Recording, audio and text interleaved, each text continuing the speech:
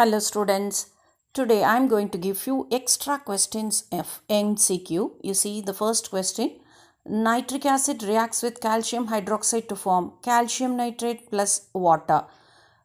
What is this? See there are four options given: displacement reaction, double displacement, neutralization reaction, combination reactions. When you see this reaction itself, you can say it is a double displacement reaction because both molecules of the reactions are displaced to form the new products. See, nitric acid combines with calcium hydroxide to form calcium nitrate, and salt and water, which is a neutralization reaction also. So the answer is, that is B. Question number 2. What is observed when a solution of potassium iodide is added to silver nitrate solution? See, the options given are no reaction takes place. B. White precipitate of silver iodide is formed. C. Yellow precipitate of silver iodide is formed. D. Silver iodide is soluble in water. Option C is correct. That is, yellow precipitate of silver iodide is formed, and this yellow precipitate is also insoluble in water. Next question, which of the following is precipitation as well as double displacement reaction? So you need to think of precipitation and double displacement. If you see these four equations, in option A, we have the byproduct sodium nitrate in the product side. In the bracket it is given aqueous. So we got the clue again. I can say aqueous means the liquid form. It's not a precipitate. So A and B won't be the correct answer. So let us check with C and D. In case of C, option C gives mercuric oxide alone, which is not a double displacement reaction. So the correct answer is option D. The next question, which of the following involves combination of two elements?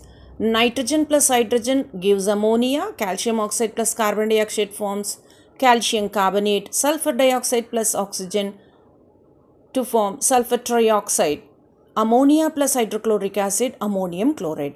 So you see the question, the clue is given in this question itself. That is, in option A, you can see nitrogen and hydrogen.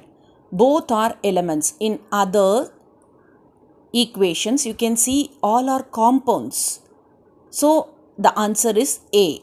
Next question, oxidation involves, the options given are gain of electron, loss of electron, addition of oxygen or electronegative element, and then removal of hydrogen or electropositive element.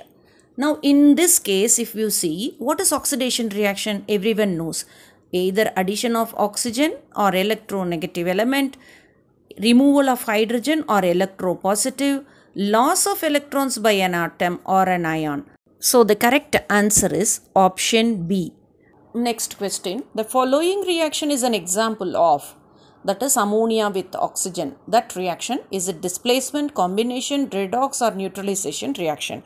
Oxygen displaces hydrogen of ammonia, so it is a displacement reaction. Nitrogen of ammonia is getting oxidized with the addition of oxygen, so it's an example of redox reaction.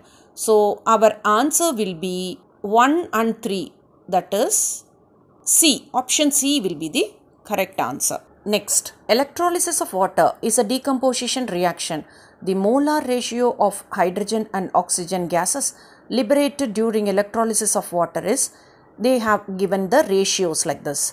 We all know H2O. So H is 2. So 2:1 is the answer, that is option B. Now we revised a few extra questions in this first lesson. I take online classes, so you can revise so many questions like this with me. If interested, drop a message in the comment box. Thank you. Have a great day.